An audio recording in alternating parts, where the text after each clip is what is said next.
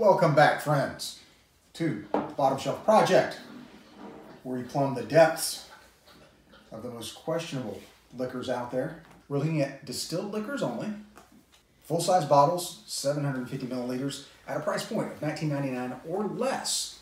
And today's offering is Cruzan Black Strap Rum. And as you can tell, this bottle is not virgin, as opposed to some of our others. I've been experimenting with this because this is a rare beast. I've never had black strap rum before. I had plenty of silver rum. I've had some really good aged rums, barrel-aged rums from the Caribbean, but I've never had a black strap rum. And the black strap refers to the fact that this is made from black strap molasses. Well, neither have I. So this is a first for me as well.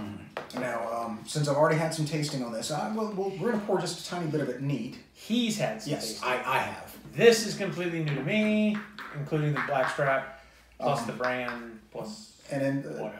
Some background information. Obviously, rum is made from sugar cane. Most of our local rums and a lot of the rums that you get from the Caribbean are made from sugarcane juice. They just take the canes, they look like long stalks of grass if you've never seen sugarcane, press them down, extract the juice, and ferment that. It's very high in sugar content. Blackstrap molasses is extrapolated from that sugarcane juice. And when I first hear molasses, my instinct is to think of baking. Molasses is one of the primary ingredients of gingerbread men. You use molasses in a lot of things. Oh, Yeah, cookies, a lot of cookies. bread, a lot of things use molasses.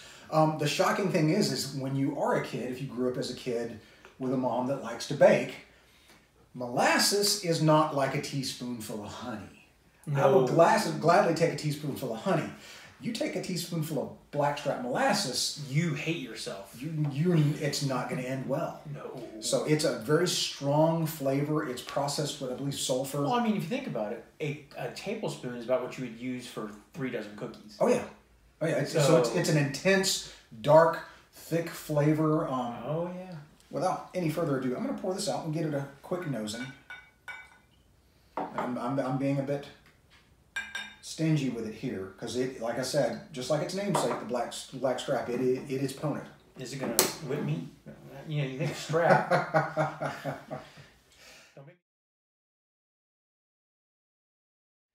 Don't make me go get a switch off the tree. I tell you what, it's not grappa. Oh well, everything's uphill after that. Woo. It's a rich smell. It is. It's a really rich smell. It definitely smells like molasses. Yeah. I mean, it's reminiscent of baking spices. I need to. You can really get the molasses scent in there. And again, it's slightly bitter, slightly acrid. The sweetness is behind it, but it's a very savory, almost umami-like. There's almost like there's a little vanilla in the back of it too. Yeah, yeah. Oh, I would agree with that. So, It's got a good color too. I mean, that is. it's that is dark like my soul. that is what that is right there. So. I was thinking like a really strong coffee, but I'll go with your answer. So let's give it a little tasting. All right.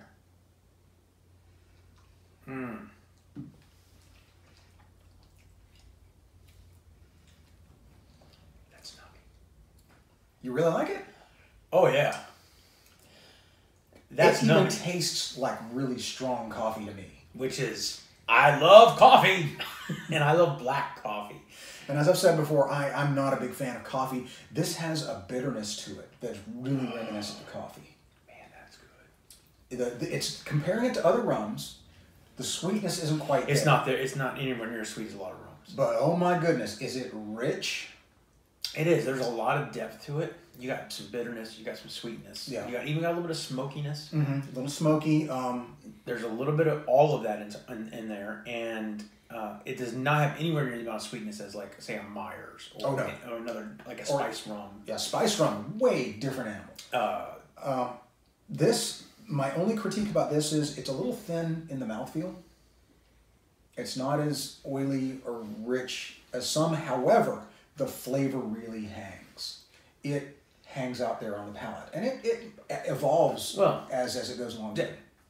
I was going to say, the aftertaste and the lingering flavor, you really get the molasses. Oh yeah.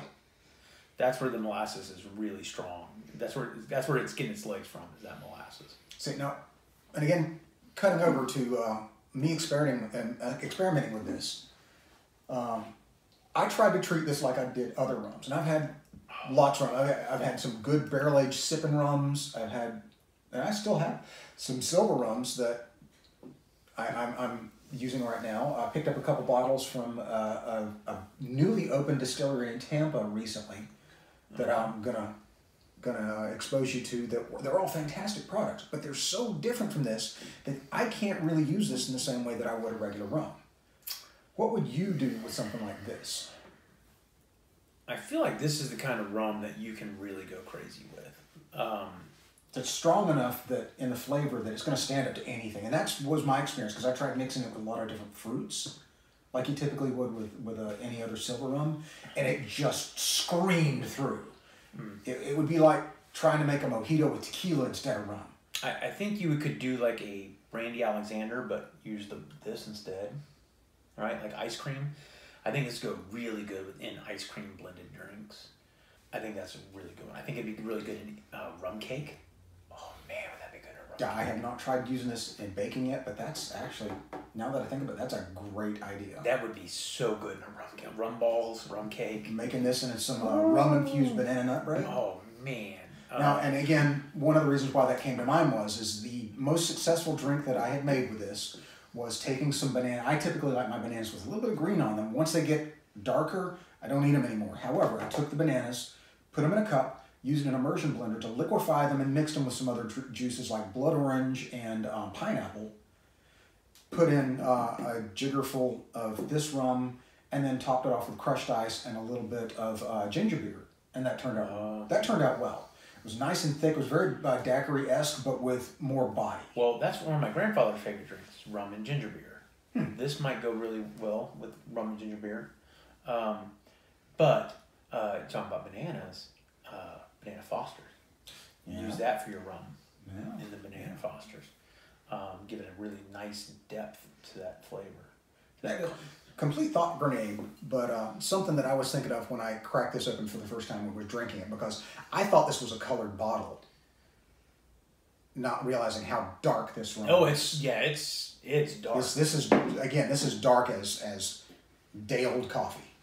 The stuff that's in the bottles and barrels in Pirates of the Caribbean, when he said, "Why is the rum going?" This is, in my mind, what he would have been drinking. Yeah, I can see that. Proper pirate rum.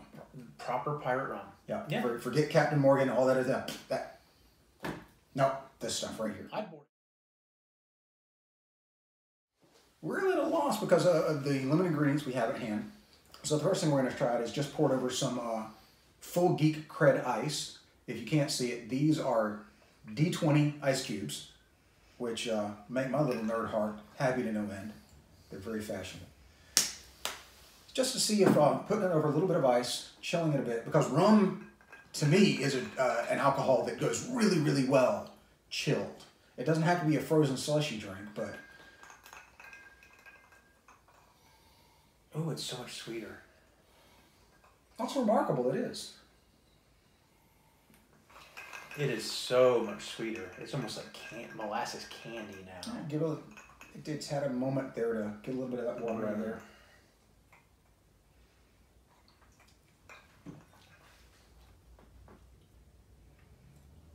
The sweetness is still there, but you lost a lot of the molasses after flavor. It's a little bit more acrid now. The richness is kind of... The sulfur flavor stands out. The sulfur really comes out in this, and I that's coming from memory because my great-grandmother, the well at her property was sulfur water, really strong sulfur water, and this is really reminiscent of that. Yeah, it's not so good now. Yeah. Yeah, that's not good. You want to mix it with a little cola? Originally, we thought the cola wouldn't go well because the cola has its own kind of bitter flavor to it, and this is bitter in its own right too. But we could still see. But the flavor profile's changed so much. Yeah. Now that it's cold, let's give it a shot. Sometimes two wrongs do make or two two lefts make a right. Sometimes Hugh hesitates. It's not just lost, but miles from the next exit. It doesn't change it a bit.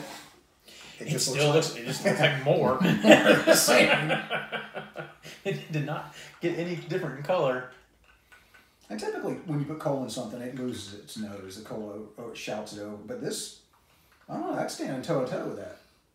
It's almost, yeah, I think they're fighting for supremacy. I'm not sure who's going to win this one.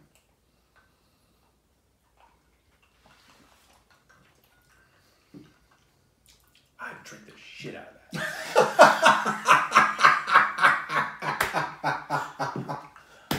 Oh, thank you for this first genuine laugh of the day. All right, quick story time. Do you remember a few years ago, Coca-Cola came out with a new product called Coca-Cola Black, B-L-A-K. Yep. Coca-Cola Black was a limited release. It was Coke and coffee. Mm-hmm. That's what this tastes like. It's so good. Little outside of my comfort zone when it comes to flavors. Oh, it's so good. But I imagine this is what you feel like when you've had some of my smoky rums or smoky scotches. Yeah, you're more in my wheelhouse now. Yeah. You've stepped over into this is where I like to live. I mean, this is so coffee-like. It's eerie because when I take a sip and then I exhale, that feeling on your tongue, that taste on your tongue, because my sense of taste is bitterness. Yeah, my sense of taste is stronger, much stronger than my sense of smell. So I can often taste things in the air when I can't smell them, and this is just like drinking coffee. It's a little sweeter. The cola really makes it sweet. The aftertaste. Yeah. This worked out far better than I thought it would. I thought those two flavors would clash. Oh, they mingled and melded. That's not bad. I mean, again, it's not something that fits my palate wheel perfectly. But it does mine. And for someone who it doesn't fit perfectly, it still is not bad. It's not bad. I'm pleasantly surprised. However, I am too. I really like this. This might be my new rum and coke of choice. This is really good. I've had this long enough. I don't know exactly what the price point was, but it was below the $19.99. I think this is in the $15 range. I'll just be honest. If you're looking to try something new, $15, that is a hell of a bottle of rum. And I think it's going to be one of those alcohols where you can really just think outside the box. Yeah. It's got such a strong profile that you can just start really thinking, what can I do with this? Maybe I will put it in my coffee just to see what that comes out to be like. I really think it'd go good with cooking, baking. Yeah, I was about to say, I think this would be the first liquor that gets the bottom shelf seal of approval for baking. For your kitchen, yeah. Because as we were talking, boy, I could really see this working well with some banana nut bread or banana nut muffins. There's a lot of different baking things that... Oh, thank you. We just pointed out to us that it was on $18.99. I think I might have gotten it even cheaper because I picked this up at Total Wine. You can always get stuff cheaper at Total Wine. Those guys are baller. Back to the point, the Cruzan Estate Diamond Black Strap Rum. Man, I'm going to have to cook some. I'm going to bake. I'm going to have to get in the kitchen now. As you can tell, the final verdict is a resounding thumbs up. It's an odd bird, but given the right uses, this is the Tetris piece you need to finish those last 3 rows. I was telling Carrie earlier, and I'll share this with you guys out there. When I bartended at Bennigan's, people are always trying to come up with something new. What can surprise me? So a lot of times women didn't know what they wanted. They just said surprise me. So I invented a drink. It's rum, but 2 ounces of rum, 1 ounce of banana liqueur, 1 ounce of chocolate liqueur. I prefer Godiva.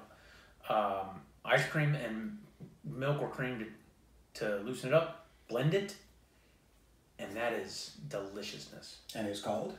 I call it the Brother Love. So knowledge. Try it. I'm going to try it with that. I think it'd be really good. If you're feeling adventuresome, please do try it. I would wholeheartedly recommend it, just like with the horchata hot chocolate we made, which was also outstanding several episodes ago. But again, the clearest sign of our endorsement is the fact that this is yet another proud edition of the Empty Glass Club. Of the Empty Glass Club. So friends, give it a try. And thanks for watching.